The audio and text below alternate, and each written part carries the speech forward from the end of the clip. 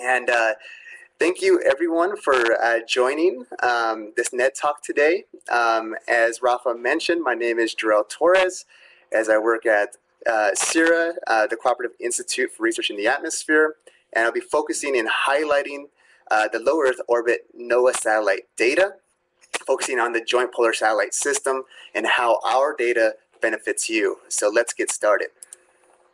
So first of all, I want to highlight. Yes, go ahead.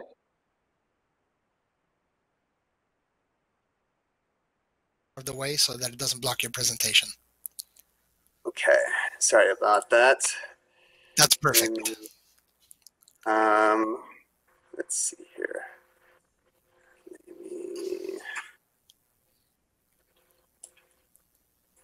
Try to move that out of the way. Let's see if that works. Is that better? Much better, thank you. Okay. Yeah, as I mentioned, the first question is, what is JPSS? And of course, it's the Joint Polar Satellite System, which is essentially the backbone of global satellite-based observations and products that integrate into the U.S. Forecasting models. Now, the JPSS program consists of 5 satellites, 2 that are in orbit currently. You have the SUMI National Polar Orbiting Partnership, or SNPP, that launched back in October of 2011, and that currently orbits the globe, producing satellite data sets for our users.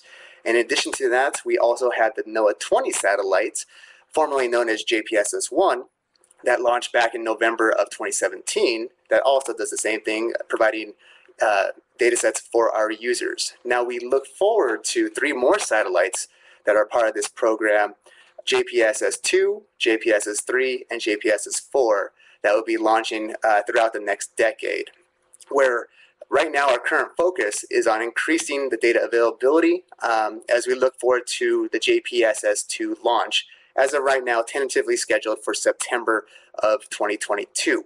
And also know that from JPSS, JPSS provides a continuous on-orbit presence going back to 2011 with SNPP, then all the way through 2038 with JPSS-4. Now, the next question that comes along is, so what are these polar orbiting satellites that I speak of? These satellites operate in low Earth orbits, and they observe the Earth from pole to pole completely, more than 2 times a day. Now, the Earth's rotation allows for the satellite to see a different view of the Earth's surface and atmosphere with each orbit. Now, with polar orbiters, they're quite unique, where their instruments gather critical information with respect to atmospheric temperature and water vapor data sets that then get assimilated into the numerical weather forecast models, and that assist in the forecasting. And in addition to that, for observing our current weather, especially over a fixed view of the Western Hemisphere, over North America or the U.S. here, we have imagery that comes from the polar orbiting satellites, along with the geostationary data sets as well. We have SNPP, we have NOAA 20, and then from the geo side, over the U.S., we also have GOES 16 and GOES 17. And now these satellites provide a world-class observations of weather that help with our prediction capabilities at the National Weather Service that you may have heard of, or NWS, and that can assist in saving lives and protecting local economies. Now, this animation to the right here in the top is showing the lower 48 of the United States, and highlighting the polar orbiting satellite imagery of a synoptically scaled low pressure system that is covering the eastern U.S. And where you have satellite overpasses from SNPP and NOAA 20. Now, around the same time frame, you also have the geostationary perspective here. The whole point of the comparison of these 2 animations is how we as JPSS can also work with GOES and helping users understand understanding the pros and cons of each satellite and how they can work together for the NOAA mission. And of course, with the geostationary data sets, they have the higher temporal resolution. And now with the polar orbiting data sets, in regards to the imagery, the data is not as timely, however, it provides an even higher spatial resolution of the imagery compared to the GOES. So point being, you can utilize both data sets with respect to the particular NOAA mission of interest. Some additional thoughts with JPSS.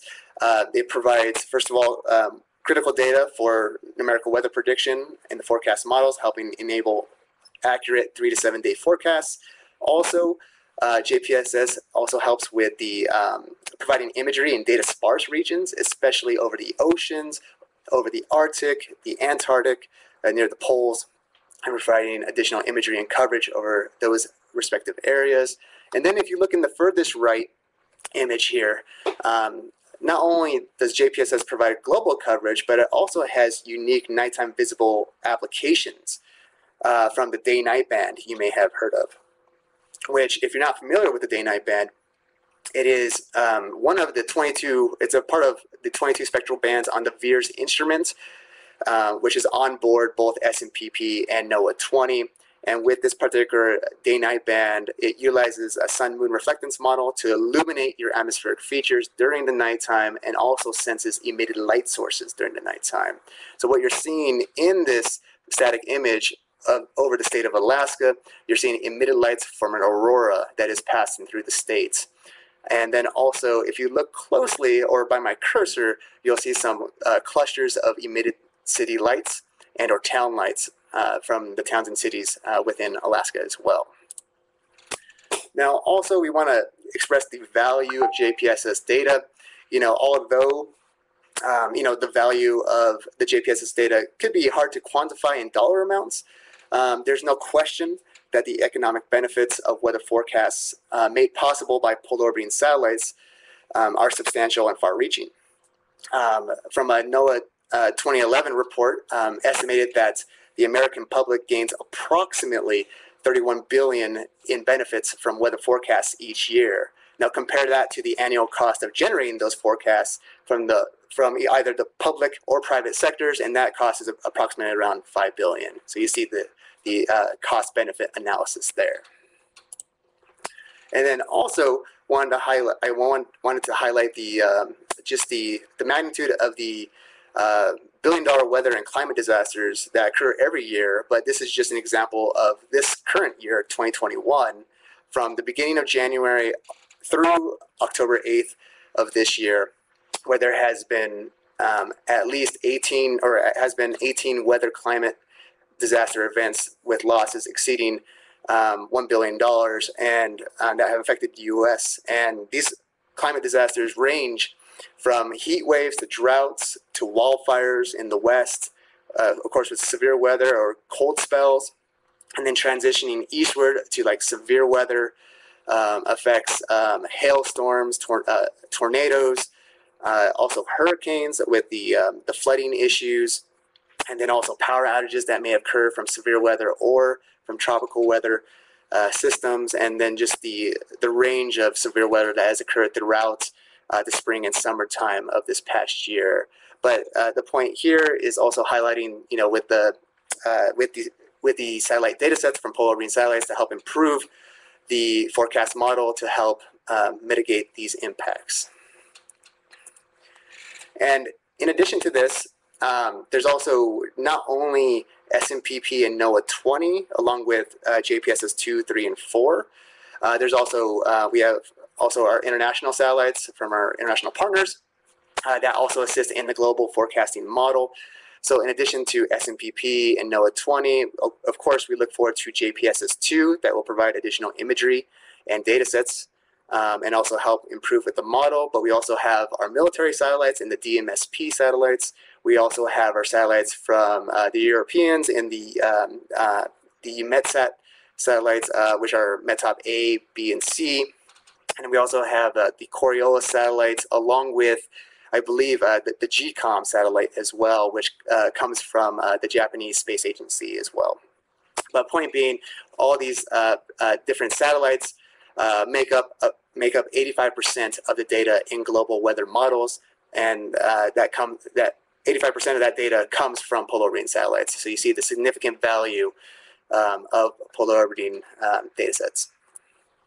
And then also how JPSS improves that forecast accuracy as well, providing critical data to numerical forecast models, producing 3 7-day mid-range forecasts, along with providing support for 0 to 3-day operational forecasting in polar regions, especially where data is sparse.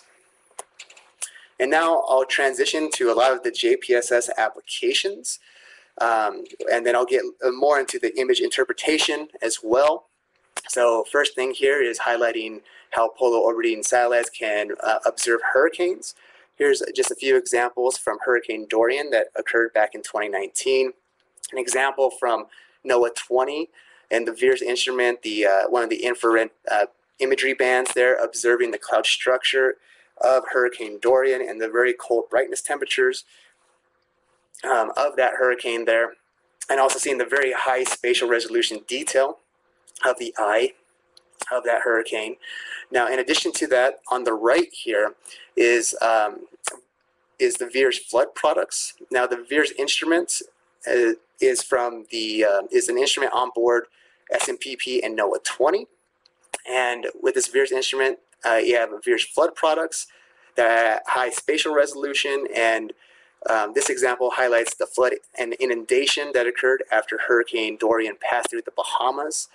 Now, to help with the image interpretation, the blue indicate open water or the ocean, brown indicates land, and then the floodwater fraction percentage from 0 to 100% ranges from greens to yellows to oranges to reds, where the reds indicate the most inundated areas. So you're seeing the most inundated areas over the Bahama island chains out there caused by Hurricane Dorian.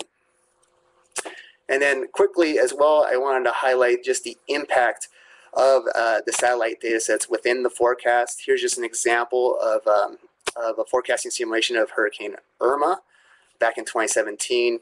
And this, the top animation compared to the lower animation is essentially, the top animation highlights the forecast with the satellite data sets ingested, where you can observe and visualize the hurricane location, but then also get an idea of the forecast track. In comparison to the bottom, which is the same forecast except without the satellite data sets, you can see that it's really challenging to determine the location and then also the forecast track without the satellites. So this also highlights just how impactful the satellite data sets are to the global model forecasts. And then getting a little bit more into those JPSS applications, the next one here is highlighting how users can utilize JPSS data in regards to power outages. So we're going to revert back to the nighttime visible applications in the day-night band. And as I mentioned, with the day-night band, it helps illuminate atmospheric features during the nighttime and also senses emitted light sources during the night. Specifically, in this particular case, we're looking at emitted light from cities and or towns. Now, on the left here is a reference image giving you just a general idea on any given night how the emitted lights look like on the U.S. territory of Puerto Rico. And you see the emitted lights along the U.S. territory there, and then just to the east of there as well of the neighboring islands, and how the emitted lights look like on any given night, assuming that there's no cloud obscuration in the way. Now, in comparison to that, and to the right image here is about a day or two after Hurricane Maria passed through, where you can see and infer in a qualitative manner the significant reduction in the emitted lights. So you can infer in certain areas such as the northeastern portions and southeastern portions of Puerto Rico, and then also the islands just to the east where there's not as many emitted lights being seen. And you could also see some parts in like central Puerto Rico as well, where it's there's not as many emitted lights. So you can infer in these particular areas that they're experiencing some power outages to a degree. In addition to this, some other JPSS applications are in predicting flood and drought risk. I did mention the VIIRS flood product earlier. Here's an example here of the CMORPH 2 precipitation rate product in millimeters per hour, and what you're seeing is an animation of Hurricane Ida that was in the Gulf of Mexico, made landfall in Louisiana, and then moved inland. And I'll toggle back and forth real quick again so you can see that animation again. But the point is, with the CMORPH-2, you not only have the JPSS data, but you also have data from other satellites, international satellites that are blended into that product to help users gain knowledge of the rain rates, especially where areas where there is no radar or there's no data at all, data sparse. And these satellites can help in helping users observe, in this case, rainfall rates over offshore and then inland as well. And then, of course, at the bottom here, we also have our vegetation health products, or VHI, for example, here that can assist and help the USDA, for example, in expressing how drought and crop conditions will affect crop yield, and also infer the risk of food scarcity, whether it be in the US or around the world. Now I'll transition to more of the fire weather applications. Here's an example of smoke forecasting. What we have is the HRSS smoke model, which is at 3-kilometer spatial resolution. And it's also been a fan favorite of National Weather Service, Weather Forecast Offices, or WFOs, over the last few years, and especially where the WFOs message and utilize this product and message this product to the public in helping users and the general public be aware of air quality forecasts. And this particular HRSS smoke model utilizes fire-rated power observations and or measurements from VIIRS, and then also the MODIS instruments as well to help simulate that smoke forecast. And the smoke forecasts are produced every hour for the CONUS.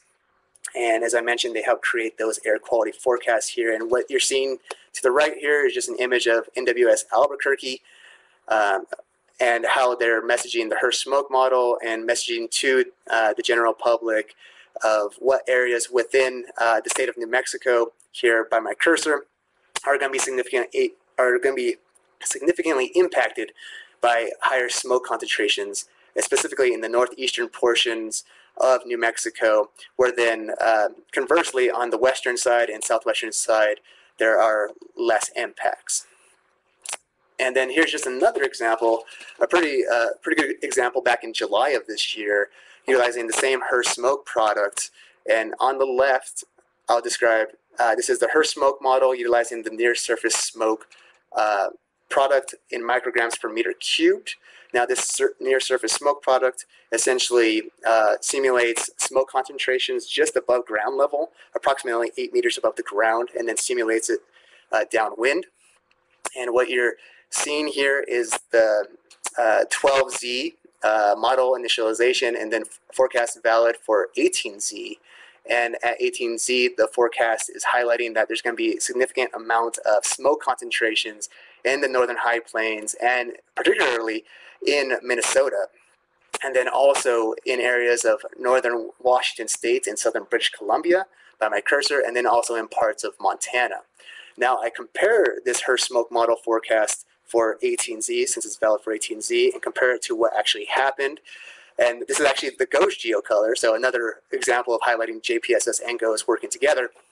And what you're seeing with the GOES geocolor at the same timestamp is you're seeing the significant smoke concentrations in the state of Minnesota and also in eastern South Dakota and Wisconsin being observed there. And what was interesting about this case scenario was that there weren't any fires in Minnesota at this particular time. There were actually fires just to the north near Winnipeg in Canada, which the fires were the fires in southern Canada were blowing smoke down south into Minnesota, and really high smoke concentrations.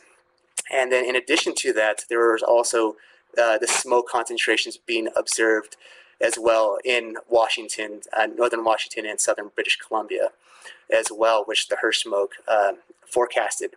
And now with the Montana, it was a little bit more challenging because you had some cloud obscuration in the way to try to observe if there was any smoke there. But here's just also some physical validation, just a webcam produced from the Minnesota NWS, highlighting the heavy smoke that reached the St. Cloud Airport, at which the visibility was reduced to approximately 3/4 of a mile. Now I'll highlight some more JPSS applications for users. First one here is a product that was derived from my institute at CIRA. It is the Advected Layered Precipitable Water Product, or ALPW, which observes your precipitable water values, in 4 different layers, or atmospheric thickness layers. You have your surface to 850 millibar layer, you have your 850 millibar to 700 millibar layer thickness level, your 700 to 500, and then your 500 to 300. And what you're observing here with this ALPW product is a really strong low pressure system that that was very strong and was about to make landfall in the Pacific Northwest. This actually occurred within the last 2 weeks. And this low pressure was so strong that it had a tailing atmospheric river associated with it, where you had really high concentrations of precipitable water values, not only in the low levels described by the surface to 850, 850 to 700, but then also at least all the way up to 700 to 500 at least, which then, as this low pressure system made landfall, it produced significant precipitation, not only for the Pacific Northwest, if you look by my cursor, but then very importantly as well, north central California. And also, I need to remind you that with the ALPW, this product is derived from at least 6 or 7 polar orbiting satellite data sets, along with GFS to model winds to advect the moisture within that product. Now, in comparison, there's also another product, the NOAA NESDIS Blended Total Precipitable Water Product, also comprised of polar orbiting satellite data, along with some geostationary data as well, I think with GPS data as well. But it also observed that long fetch of atmospheric moisture, which led to that significant amount of precipitation. And I also want to thank Sheldon Cusselson there, one of my colleagues at CIRA, that produced that imagery for me. In addition to that, there's some other nighttime visible applications I want to highlight to users as well.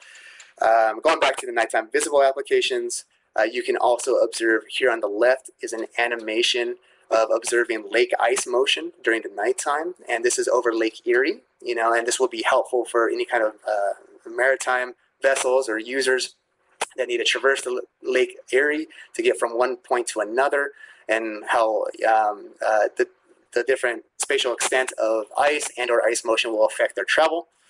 Then also on the right, with the nighttime visible imagery applications, you can also observe tropical cyclones. This is actually Hurricane Ida as it was approaching the Gulf Coast. And what you can see is not only the spatial extent of Hurricane Ida there. If you look closely, you can see the eye of the hurricane there. And actually, if you look to the southern periphery of Hurricane Ida, you can also see this elongated white streak. Now, this elongated white streak is indicative of lightning that's being observed within the storm. And that elongated white streak is produced due to the time discontinuity between the satellite overpass, in this case the Veers overpass, compared to the duration of a lightning strike, which is on the order of milliseconds. And that time discontinuity will produce that elongated white streak there. And now about 12 hours later, comparing that previous Hurricane Ida image from the day-night band, you can also see about 12 hours later the Veers overpass of Hurricane Ida making landfall, traversing over the state of Louisiana here. And this is a particular RGB, or a day cloud phase distinction RGB, and just a quick way to interpret what you're seeing here, in addition to just the magnitude of the hurricane here, is liquid water clouds are in blue, glaciated clouds, or increased vertical depth of those clouds, are in green. The yellow clouds are thick ice clouds, and then the reds in there are high, thin ice clouds. And then what you can also see in the center, in the eye there, are the are the liquid water clouds in the eye there, which is pretty interesting. And then just a few more fire weather examples, and we'll go from the top imagery and animations first. The first thing I wanted to highlight is the Boot Lake fire, which there's different points of view with the top animations here. And the top left is just another example of how you can utilize both JPSS and GOES data sets in this particular case, in observing and monitoring fires, what you're seeing here is the static image of the VIIRS active fire product, which the pixels are color-coded, and it goes from yellows to oranges to reds to dark reds. Now, the more red or dark red it is, the more intense the fire is. And what you're seeing is the most intense portions of the fire are at this particular timestamp are at the northern periphery of that fire. And that kind of corresponds to the GO17 visible animation that you're seeing just over that, or overlaid onto it, where you're seeing some pyrocumulus being produced near the northern periphery of that fire. So just once again, another example where you could utilize GOES and JPSS together, in this case for the fire mission. In addition to that, we're talking about the same fire. If you look at the top center animation and then the top right animation, these are our VIIRS fire RGBs. The top center one highlights the VIIRS Dayland Cloud Fire RGB, where you're observing the rapid fire aerial extent of the fire over the course of a week. And this particular RGB is sensitive to vegetation health, so say burn scars, but then also fire smoke, which you're seeing in the bluish gray there as you see the smoke encompassing the fire and then also advecting to the northeast there. In addition to that, if you look at the top right animation, the same time frame over a course of a week, highlighting that rapid fire extent with the VIIRS fire temperature RGB that you're using here. This particular RGB users can utilize in a qualitative manner to infer your fire intensity. Now, the pixels change from red to orange to yellow to white, where red pixels indicate your cooler fires and your yellow and white pixels indicate your most intense fires. So just by looking at this animation, you can see that the most intense portions of the fires are on the northern and eastern flanks of the fire. Now in the bottom left, I'll come back to the VIIRS Dayland Cloud Fire RGB. And as I mentioned before, with this RGB, it is sensitive to vegetation health. So in this case, we're talking about burn scars.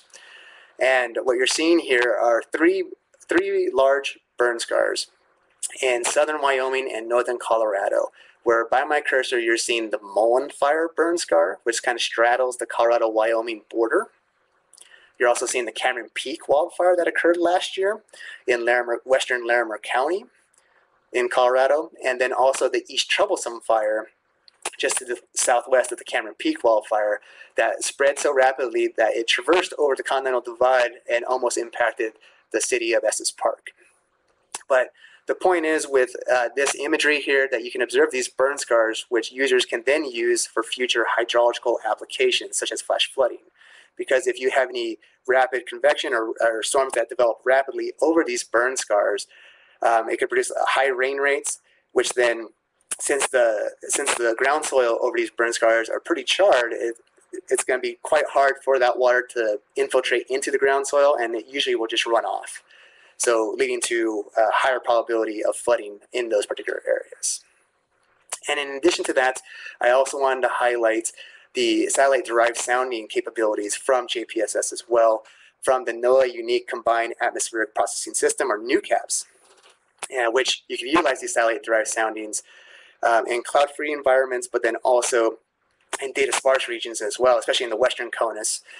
In this particular case, you're getting an example of a satellite sounding point near the Dixie Fire here, which is producing a lot of pyrocumulus here, and you can get an idea of the atmospheric temperature in red and also moisture profiles in green. And you can see how far apart those the moisture and temperature profiles are apart, where you can see it's a really dry boundary layer and a really dry loft and really steep lapse rates, which can be also additional, can be conducive as well to additional fire spread and or future or also fire initiation in these areas. And I want to highlight one more example of just how JPSS and GOES will complement one another. Here's just an example of the 243 command fire in central Washington state. And so what you're seeing within the white ellipse of each image, the top image is the GO17 ABI. In the bottom image is the SMPP VIIRS, excuse me. And, excuse me again. What you're also seeing is that within the white ellipse, there is a fire in there. However, with the GOES datasets, although it has a high temporal resolution, the spatial resolution is not as fine as the VIIRS datasets. So point being, it's a little bit challenging to see where the fire is in this particular case, although the GOES datasets have a higher temporal resolution. Now, in contrast, the SMPP polar orbiting datasets have a high spatial resolution, as fine as 375 meters, which you get a better idea of the fire perimeter. And then also you get the cold brightness temperatures from the nearby river just to the west, which the GOES does not capture as well. But then one of the limitations of polar orbiters to be cognizant of is that the data set is not as timely as GOES. So you're going to get at least 2 overpasses per day per polar orbiting satellites. And how that compares to the finer temporal resolution of GOES, where you're going to get data sets either every 10 minutes, every 5 minutes, or every 1 minute. So, but this is just another case example of how you can utilize both to accomplish, in this case, to assist you in fire monitoring. And also, the last bullet there, highlighting additional characteristics to think about when you're utilizing both GOES and VIIRS data sets. You have your data latencies, where it's the time of the satellite overpass to when that data set is ingested into, like, say, AWIPS, or the forecasting and analysis software package for NWS forecasters, for example. And then also, the other thing to think about too when you're comparing data sets is the saturation temperature as well. And so some additional things, just want to re-highlight, is just the operational coverage of JPSS that's very beneficial to the Arctic, the Antarctic, over the oceans where data is sparse, and the benefits of having imagery in those areas. And then also how we will continue to optimize our LEO capabilities, not only with the NOAA satellites that we have, but then also leveraging the international satellites that we have. And also, as we look forward to the JPSS-2 satellites that is tentatively scheduled for launch fall of next year. And we'll continue to work directly with our users in developing new products and optimize older products to help meet their needs. And with that, I do have 2 or 3 more slides left, but I also wanted to highlight.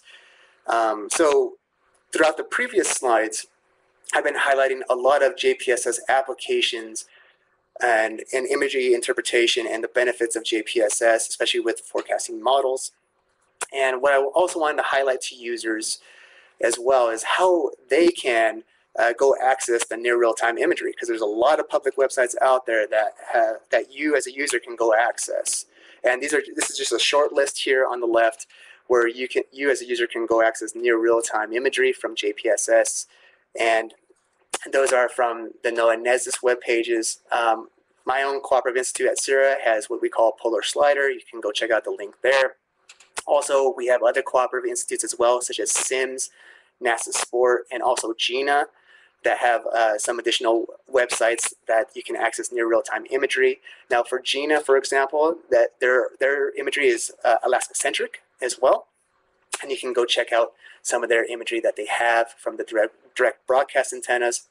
In addition to that, I also have a web page I created titled JPSS Imagery for Users, and that it has a pretty comprehensive list of links for users to go check out and to access near real-time imagery and access more information about JPSS. And in addition to this, we also have the NASA Sport information as well, and they not only have the imagery, near real-time imagery, but also I wanted to highlight their gridded new caps capabilities that they have, and you can go check out the link there. I mentioned those satellite-derived soundings earlier in an animation or two, and what they also have is those atmospheric temperature and moisture profiles in a plan view and cross-section views as well, in addition to the standard sounding or SKU-T. In addition to this, I also wanted to highlight to users not only highlight the accessibility to near real-time imagery, but if you had interest in how you can interpret that imagery or learn more about the individual spectral channels, products, RGBs, we have a lot of training resources, and this is JPSS specific, but we also have a lot for GOES as well, just so that you know. And what the second bullet I'll highlight there is the JPSS quick guides, which are essentially 1 to 2 page product reference documents for users. And here's an example of the Veer Snowmelt RGB, for example, that highlights the following things. It highlights what is this RGB product or spectral channel? Why is the product RGB or individual channel important? Why should I use it? What is the RGB recipe, or what is the algorithm makeup of the product? What is the spatial, temporal, or spectral resolutions and or data latencies I need to think about this product? In addition, it also highlights the primary applications for the data set, along with the limitations you had to also consider. In addition to that, it also helps users understand and help interpret the imagery, no matter if it's an RGB, spectral channel, or product. And then it gives an example or two how it compares to other images, other products as well, and then with additional resources. So those could be very helpful for you. In addition to that, we have what we call these JPSS quick briefs, which kind of go a little bit more in depth in the product application videos as well. And you can go click the link there. And then the other two things I also wanted to highlight are our Satellite Foundational course for JPSS, or SAT-FCJ, which if you're new to satellites and want to learn more about JPSS, you can go take that training. And there's, I think, 13 modules there where you can go check out and learn more about the polar orbiting satellites. Now, in addition to that, we also have what we call these satellite blogs from the JPSS and also from the GOES perspective as well, in which then if you click on that link, it'll direct you to some other satellite blogs, excuse me, and these blogs will highlight the near real-time events that occur and how users can employ JPSS imagery in datasets and also the GOES datasets. And with that, this is my last slide, but I just had a few things to highlight before I come to a close and we open up for Q&A. The first thing I wanted to highlight here in the top left, what I haven't mentioned yet is how can a user go access and download the datasets. Here's just one way of doing that. So this is from NOAA class. You can go click on that link, the class link there, and you can go, it's a free registration. You can go set up your user accounts and download the data sets there.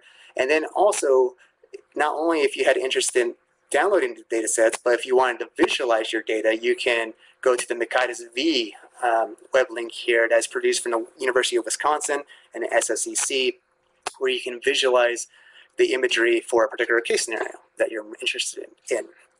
And then also, I wanted to highlight as well our NOAA direct broadcast sites to help our users, especially get the lowest latency needed for our users to help in the forecasting missions. And we have a lot of DB sites over North America, extending all the way into Alaska, and then also over the Pacific Ocean as well. And with that, as a JPSS satellite liaison, I continue to work in between the user communities, such as yourself, and then also the research community in enhancing and promoting the JPSS products, applications, and also the development of satellite training resources for our users. And what I'll also say is, please, if you have any questions, I'll do my best to try to answer those questions. And you can contact me. Please don't hesitate to email me. My contact info is right there at the bottom there. And then also I want to say I appreciate you for attending this webinar, and I thank you for your time. And are there any questions? That was great. Thank you so much, Jorel. Thank you. That was a great presentation. So we will have our live Q&A session now. And as I've mentioned before, questions can be asked to the presenter by using the chat window there at the bottom where you can enter questions. And while you were talking, Jorel, we did get the question of, is this data available to the public? I believe all those links you showed are all publicly available. Is that right?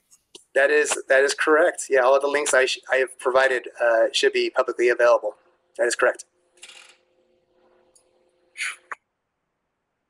question that came in is there data that you would like to get from satellites but currently don't? That currently don't. As of right now, from my perspective, and maybe, well, I'm trying to think. I don't know. I would say at the moment, I think I think what we have is really good, but I always I'll take a tangent to that question. But like I think I'm excited. Let's just say I'm excited for more data sets from JPSS 2 to provide even more imagery access for our users, but then also that information being ingested and integrated into the forecasting models. We got another question from our audience. He says, I may have missed this, but what do you anticipate will be the most significant added value when JPSS 2, 3, 4, which are the next satellites that will be launched, right? When they're launched and integrated into NWP models by the end of the decade? Well, definitely more satellites, getting into the constellation. And what's interesting is that, with SMPP, it's been up there for at least 10 years. And usually satellites have like a 5 to 7 year lifespan. So we're trying to see, hopefully SMPP, stays up there as long as it can. And it'll be interesting by the time JPSS 2 comes aboard, if we, assuming that SMPP is still producing data for our users, to have at least three satellites. But then once we get into like JPSS 3 and then JPSS 4, it'll be interesting to see if we still, have three currently monitoring, or if it's just two. It just depends on the lifespan of each satellite. But I'm really excited to just the additional new improvements that may be developed by the time J3 and J4 come along, whether it be for the forecast model or just the imagery itself.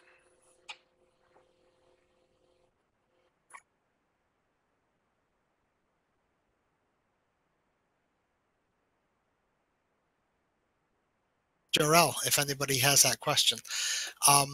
Now, a question that we got from David here, he asks, do you know of a satellite-derived SWE product? A derived SWE, so I assuming they're referring to the snow water equivalent. And if that is indeed the case, I know there's a few, few blended products, I believe. It's either blended or individual instrument products. What I can do is connect with that user. What was his name again? David. David. I can connect with David, and he can connect with me, and I can direct him to the appropriate data sets. But there are a few. I believe there's one from, if I remember correctly, there should be one from ATMS, and then I think one from AMSR SWE as well, which that instrument comes from the GCOM satellite, or a part of the JAXA space program. But I know there's been some training that has been developed for SWE. That I know for sure. So, but I'll follow up with that user and connect them to the appropriate material.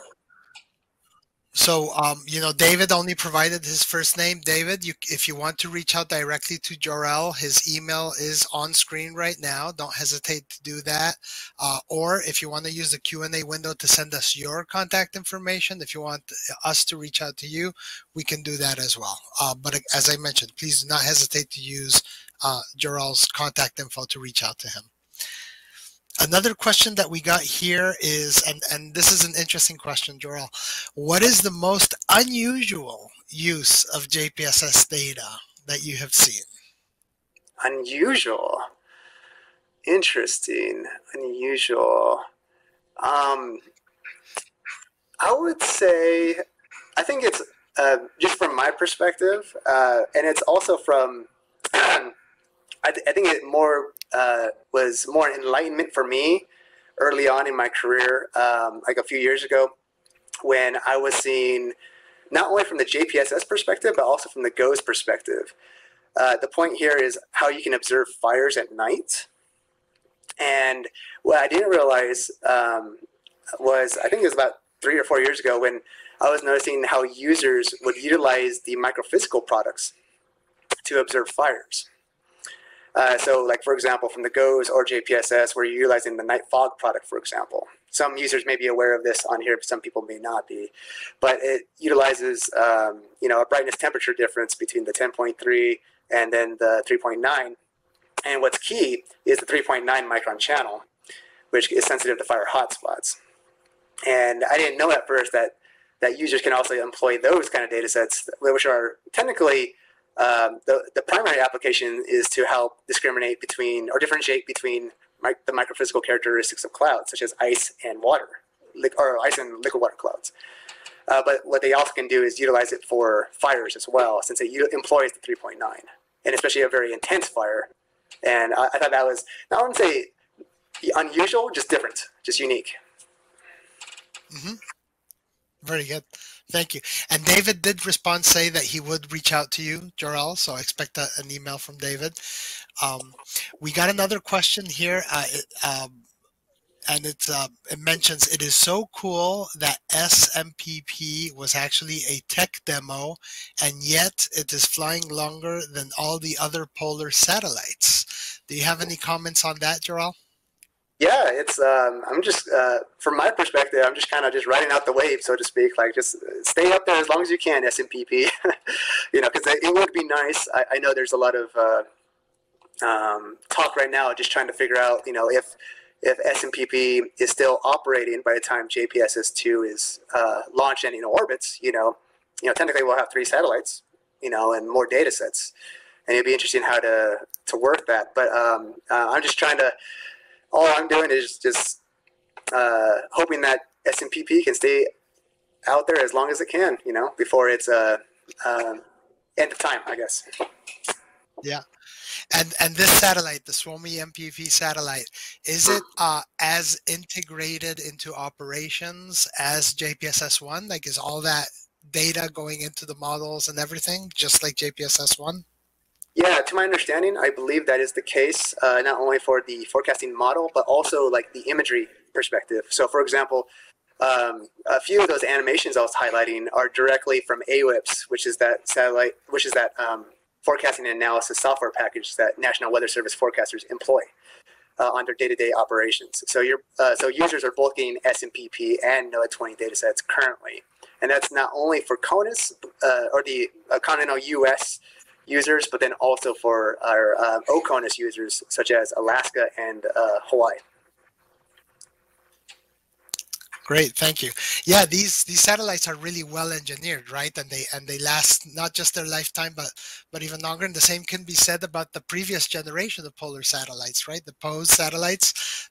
Some of those are still flying around and still delivering data to the models, right? I believe so. Another question from Mort. Mort was the person who had the question before. He wonders, do JPSS have aerosol detection instruments? Let's see here. Aerosol detection. I'm trying to think. I know we have, let's see, I'll say this. We do have aerosol products from VIIRS that we do have, and I can also connect with that user. Connect him with the near real-time imagery datasets, and then also just the products itself. And in addition to that, we also have the OMPS instruments, which deals with a lot of ozone. So maybe not particularly aerosol, but also ozone. But I'm not as familiar with instrument besides the ozone capabilities. But with respect to aerosols, the VIIRS instrument does produce some aerosol datasets. Yes. Very good, thank you. A question in here, and I'm actually curious to hear this too. How will JPSS-2 improve the polar data we currently get? Well, of course, additional imagery that the users can access. It will be interesting how JPSS-2 will be configured. As of right now, you have SMPP and NOAA 20. one of the earlier animations I showed was a CONUS view where you can see both SMPP and NOAA 20 SWATs. Now they're separated by 50 minutes. They're 50 minutes apart. And what will be interesting, at least to me, is from the JPSS2 point of view, how that will be configured to that 50-minute interval, or will it be in between that 50-minute interval? That is unclear to me at the moment, how that will be designed, or if that has been determined already. But that will be interesting. And then, of course, just the high impact of that new additional imagery and data sets into the forecasting model to help improve the forecasting global model data sets. Very cool. Thank you. Mm-hmm. I had another question here. So this is, and this serves a little bit as a segue to what I'm going to be talking about here in a second, which are our upcoming NedTalks over the next couple of weeks. But the question is, how can data from JPSS be combined with geostationary satellite data? All right. Well, excuse me, I did highlight a few examples throughout this presentation, but I think the keys are highlighting both the benefits of both satellites in regards to, let's say, for example, a user wants to utilize both satellites for fire monitoring, for example. And with JPSS datasets, although they're not as timely, it has a coarser temporal resolution, you can utilize the high spatial resolution of those datasets when they do come in to the appropriate time. And you can observe the intricate details of the fire perimeters, for example, and fire aerial extent, compared to, say, the GHOST datasets, which have a little bit coarser of the spatial resolution. And of course, this also depends on the particular product or RGB or spectral channel that we're talking about. But you can, point being with the JPSS datasets in regards to fire monitoring, you can utilize the high spatial resolution details to extract the fire perimeter, for example. And then in concert with that, you can utilize the GHOST datasets for that high temporal refresh rate to see any different changes or evolution in those changes on a 10-minute, 5-minute, or 1-minute timescales. And that's just one way of utilizing it. But what we're trying to do is, we have JPSS, we have GHOST, but we also want them integrated together for users so that they can utilize them appropriately for a particular mission of interest. Right. Kind of like combining that high temporal resolution from geostationary whenever possible with a high spatial from JPSS, right? And the best of both worlds. Yes. Yes. There's a question here which might be a bit technical, but let's see if we can cover it. It's from Selena. She asks, do you have a sense of how often the NUCAPS, I don't know if I'm pronouncing that correctly, Okay. NUCAPS products are used by the operational WFOs? Those are the weather forecast offices. And she mentions, I attended a satellite book club seminar, and that particular weather forecast office did not seem to know the NUCAPS products were available on AWIPS. Yeah, so first of all, you said Satellite Book Club seminar series. I attend those seminars all the time. And it's always interesting because with those seminars, if people are not aware, they're mostly led by National Weather Service users and how they incorporate both satellite applications, whether it be from the GOES or JPSS perspective. But in regards to NUCAPS, so yes, they are in AWIPS. And I guess it depends on the user, but and that's where I kind of come in as my role of a liaison to remind users that these products are in their AWIP system. So with NUCAPS, they're across the U.S. We have our satellite focal points. There are some forecasters out there that are just like really satellite savvy, and like any kind of new satellite product they'll utilize.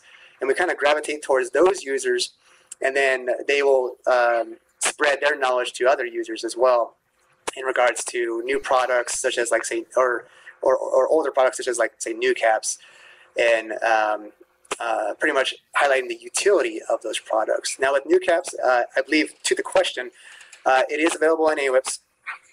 for our users, and users are employing it. I've seen it for, like, say, fire weather, as I showed a fire weather example. I've also seen it utilized for convective weather, so severe weather, trying to get an idea of the atmospheric temperature and moisture profile right before convective initiation starts for, like, a severe weather event over, like, an enhanced risk region denoted by the SPC, or Storm Prediction Center. I've seen it over that. I've also seen it utilized also for hurricanes as well, just in data sparse regions, or over the oceans, where the hurricane is forecasted to go through. What is the atmospheric environment? How dry is it? How much moisture is in there? And then I've also seen newer research on utilizing those satellite soundings, or NewCaps, with respect to the cell, or the Saharan air layer, pretty much observing the dust that is infected off the western coast of Africa, in which that dust travels hundreds to thousands of miles west, and it can reach Puerto Rico and the Caribbean islands, but then also can impact the lower 48 at times. So I hope I addressed the question there. Yes. Yeah, I think you did. That was wonderful. Thank you. We don't seem to have any other questions rolling in, which is good news, because we are at the end of the hour. I did want to mention to everybody that, at least on my screen, right below this, there's a presentation download window where you can download the presentation in case you want to have that contact info or any of those links that Jorel shared. They're all available there. I also wanted to mention that on the bottom left corner, we've also added a link to the future NedTalks, to the upcoming NedTalks. But right now, I just wanted to thank Jorel for doing this wonderful presentation and answering all these questions. Mm-hmm. And thank you, Rafa, and thanks everyone for attending. I appreciate them all calling in. That was brilliant. Thank you so much. And again, folks, there's more NED Talks during this month. We will continue to celebrate the 2 launches that NOAA is having next year. 2 launches, 2 satellites, 1 mission. So thanks, everybody, and we'll see you in the week at our next NED Talk.